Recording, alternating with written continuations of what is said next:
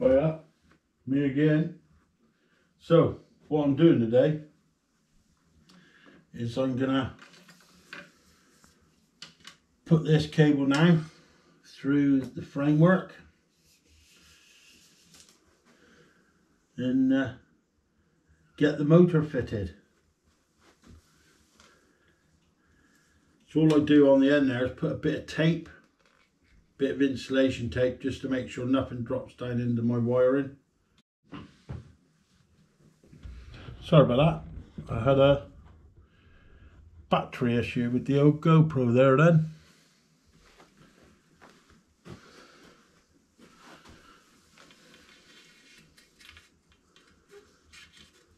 So anyway, it's just a matter of feeding it up so I can see it. Obviously there's a gear cable in there, so it may get caught here and there, but I can just see it right here now. It's right there.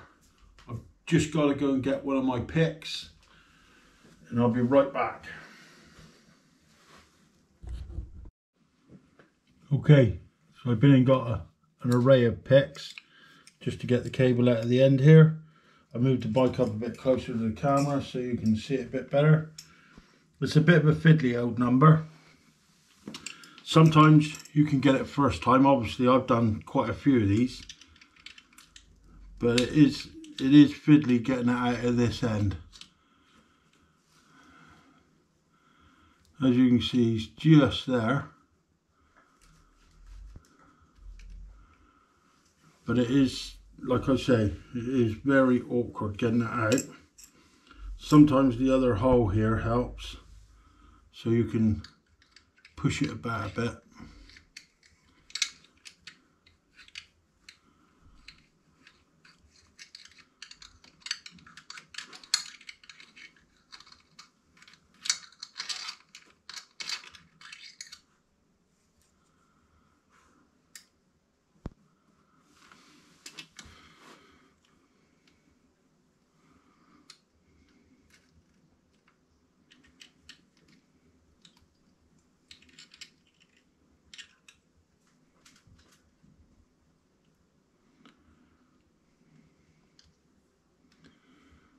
It is a bit hard to get out because obviously I don't want to be pressing on any of the other stuff here.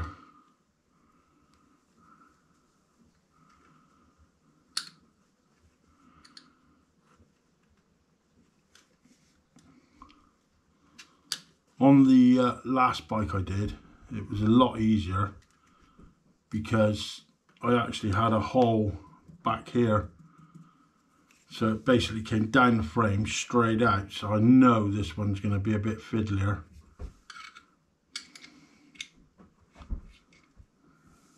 It's actually finding a feel for it, so it's like, so I can bend it, if you know what I mean. So I can't actually feel the cable yet.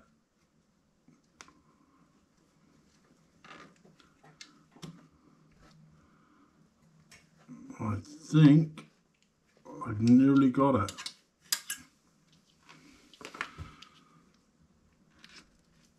Wow. And there it is. So as you can see, now a lot of this cable is going to go back in, and a lot of the cable down at the bottom is going to go back in as well, and that's a maneuver in itself. Anyway, so now I've got that, I'm basically pull myself out a bit like that because I've got to feed all this back in once the motor's installed. Plus I need to put this nut in here. I'll show you that now. You use a nut insert kit for doing that. I'll actually show you what a nut insert kit is, just in case you've never seen one before. So basically you've got these special things. It's like what you would get to hold a water bottle cage on.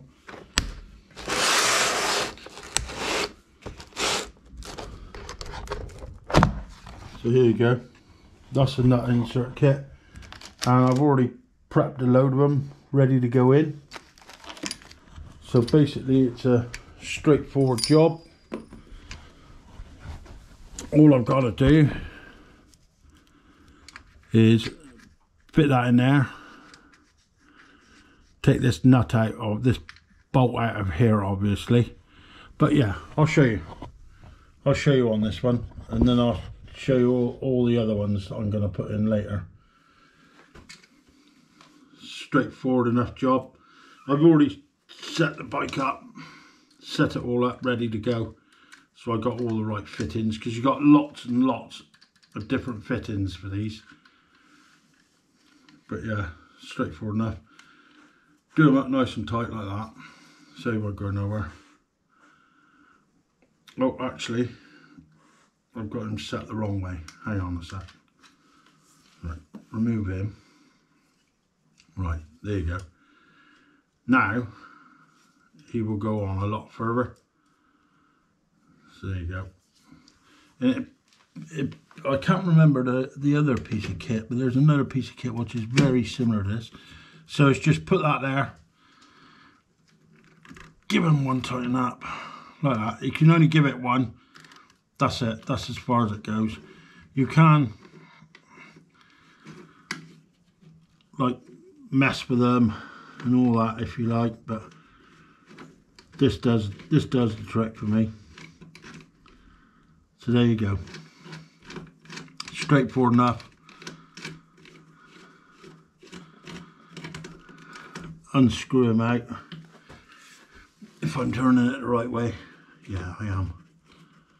I wasn't sure then.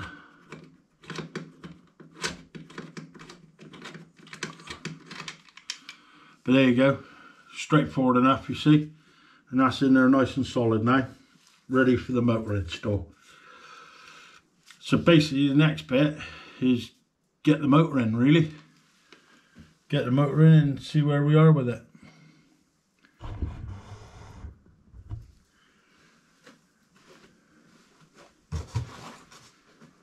Now, as you know, if you've been following my videos, you've seen me actually prepping all the motor for the install, how it's all going to go.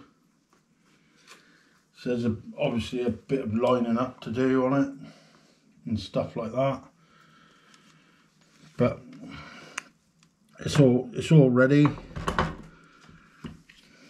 So he's going to go in there like that. I've got to mess with this little cable here just to get it up over flush.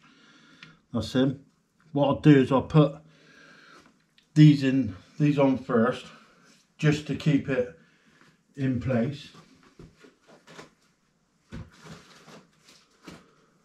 I've got all the bits here somewhere. Here we go.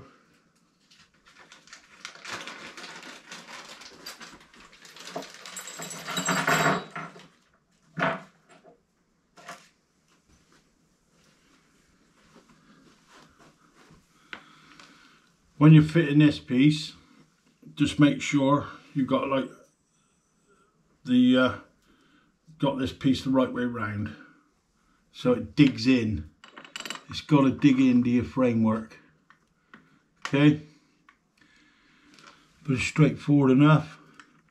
And Bafang themselves have done a real good job of this bit of modernisation on the actual part of the engine, because the actual things, the other bolt holes, they're bang on. I don't need to actually put anything there at all. It's really good.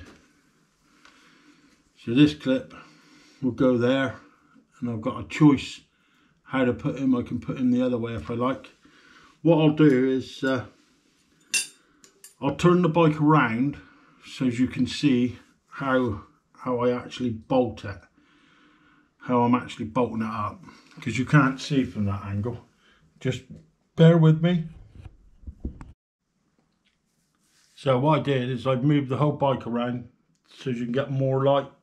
I would have liked to have done this outside, but it's absolutely freezing here in the UK. And I don't fancy getting frozen to death out there. But yeah, straightforward enough. So I've got to check again my wires before I go for a full install. That one I'm doing away with. That's got to stay out. That's the battery one. So all the ones I need behind are behind. So I basically put this bolt in just to keep it steady. So now I can remove this piece of insulation tape I put on here, so that I can actually get the install going. And like I said, this bit of tape basically is just to protect the wires. They do, as anybody knows who's done these motors, they actually come with a protector cap on them, but it's too thick. I didn't want to drill the hole as big as the connector, as big as the protector, sorry. So basically, do your lining up, do your push fit, and what I'll do is, because this is in the frame and you never see it again, I'll insulate this with insulating tape, and it'll just be, you know, just for peace of mind really. So nice bit of tape on there. Oh, that didn't go well. Take what got caught up there. Let's try again. Let's start afresh with it. Get rid of that bit.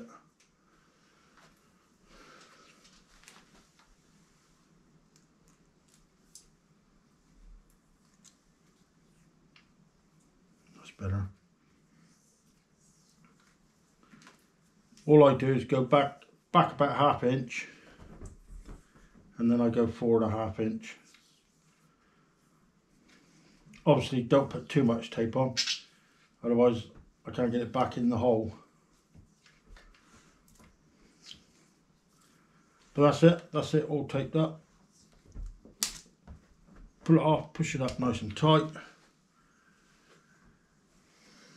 And basically now, obviously this is a lot longer, so I use this end to help me pull the worst bit in, like that. It's a bit of a wriggle to get it in there, but that's it, it's in there. Now I need all this cable to disappear up through there as well, to get a nice fitting. I'm still going to have to use the pull down. Now I get the motor in, and all the time I'm trying not to catch the actual cable, and I want this to be nice and tight fitting, so that the cable, so nothing can get caught when you're on a ride.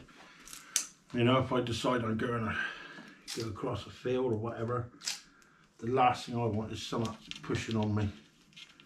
So I'll give it a tiny little tug, not too much of one, but there you go. Now I'm happy with that. So that's the motor side back in.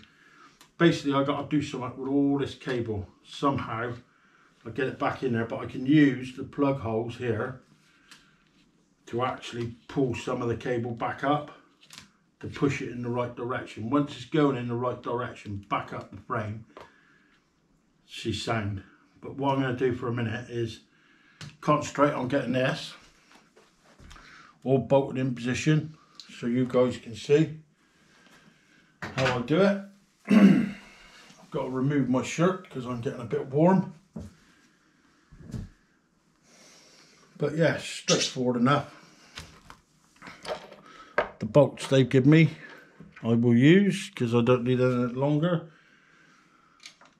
Like I say, it's a actual perfect fit on here, which is good. That one will go there, and that one will go on there.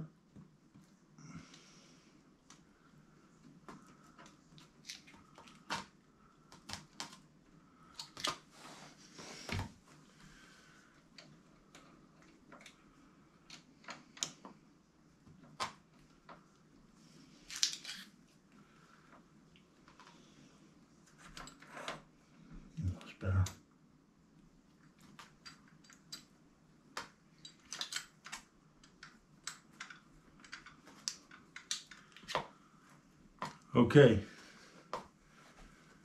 just hang for a minute. So I've got to sort my dog out. Have a biscuit. I decided to sit there and strip a piece of rope, and it was annoying me. Little bugger.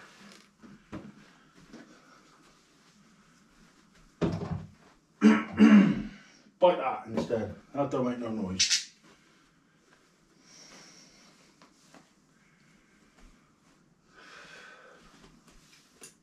Like this.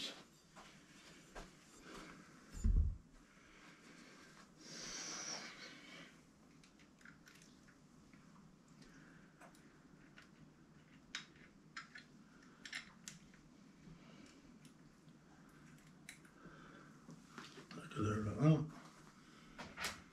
This one will go in the frame. Don't really need a long one like that. I think I'm going to go and cut this one. Okay, continuing on. I've now fashioned myself a little nut, and as you can see I'm using a 6nm torque. Now this will be a bit of a wriggle getting it in,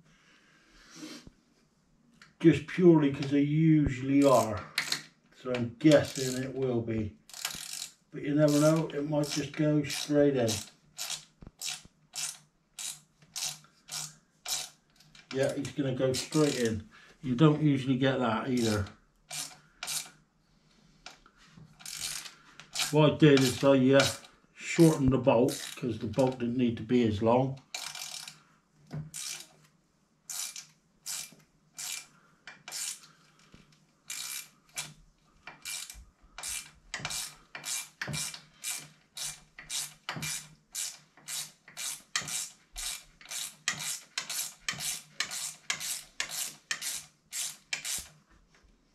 And there it goes.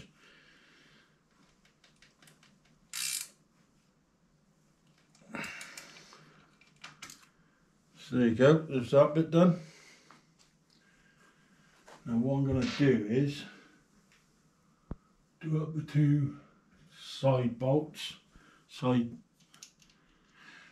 the sides.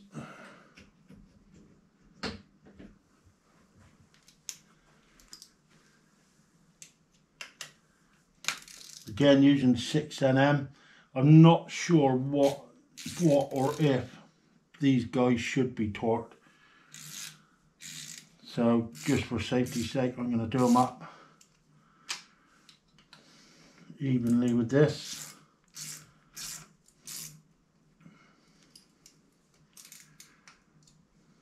And if I'll find out later and see if there is any torques for it, but I'm really not sure about that. Now I can do up the main motor, and that is where the motor will sit.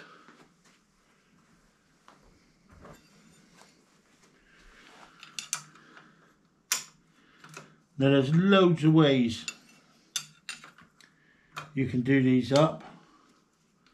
A lot of people have got the socket. I've never ever bothered buying the socket purely because I always get on alright with the spanner. As you can see, it's a bit tedious. It's better if you're doing it there where I've got more room. But you want to be careful, you don't want to hit no cables and all sorts of stuff like that. So get as much stuff out of the way as you can. As you can see, it's in line with the bolt, so it makes it a bit harder.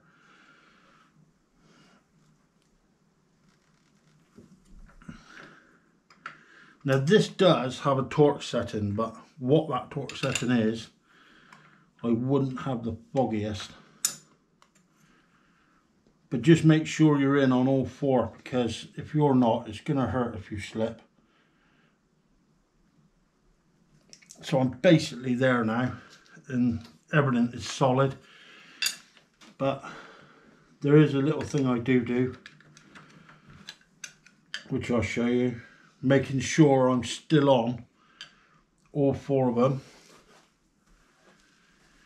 if I can find it.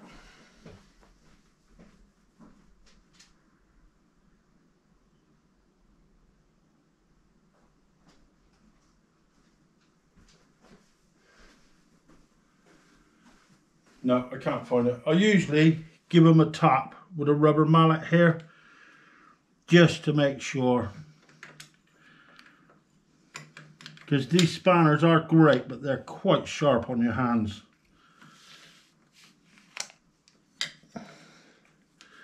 What I'll do is I'll get a bit of rag or something, just to put around it. I don't know what I've done with my mallet.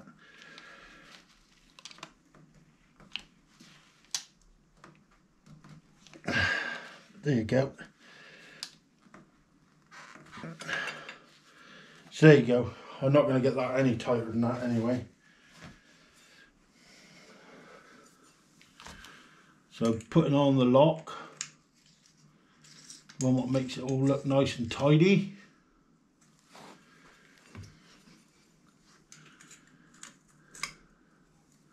I mean, since I've been doing these, I've only ever had one come loose, and that was where I didn't put full pressure on it. It's just being a bit careful with it. There you go. So that's it. So that is the motor installed. As simple as that. So I just got to have a little play with the cable down the bottom. Sort out how I'm going to wire all this, but all my wiring from there to there is all in nice, which I'm quite happy about. I'll do a bit of sealing here. I'll do that by hand, and obviously down there. But yeah, so pretty good. Pretty happy with that.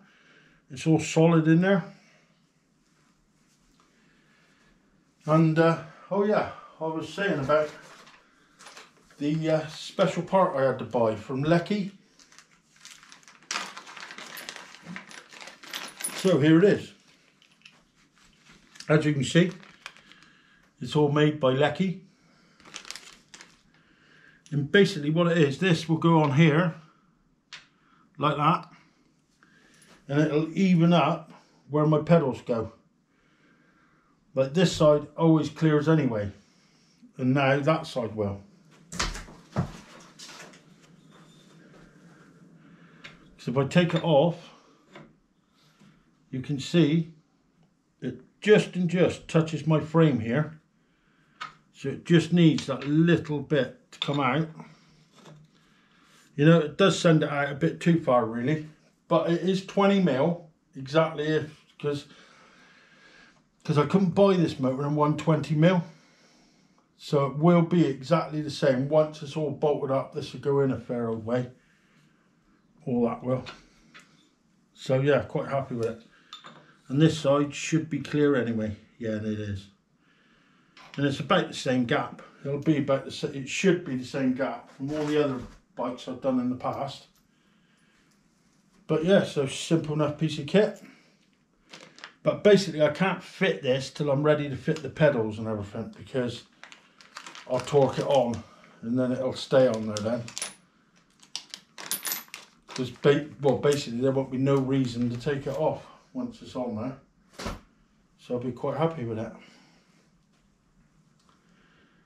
So anyway, stay safe out there and get out and ride.